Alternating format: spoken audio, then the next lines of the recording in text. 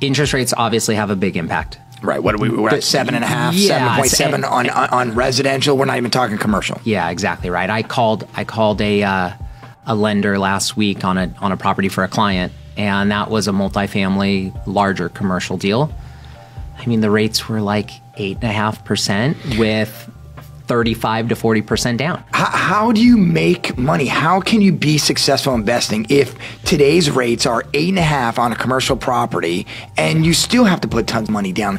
How do you do it? How's that going to make any sense here in California? And I think that's the biggest question. I mean, that's literally the conversation that I have with brokers on a regular basis, trying to get their feedback and what they're seeing from their clients. It's crazy. It's difficult, but stuff is still selling. Right. So I think it really depends on what they're looking for, what a buyer's goals are. Right. You know, long term, they may be in exchange and they don't particularly care what the rates are like. It has no impact on them.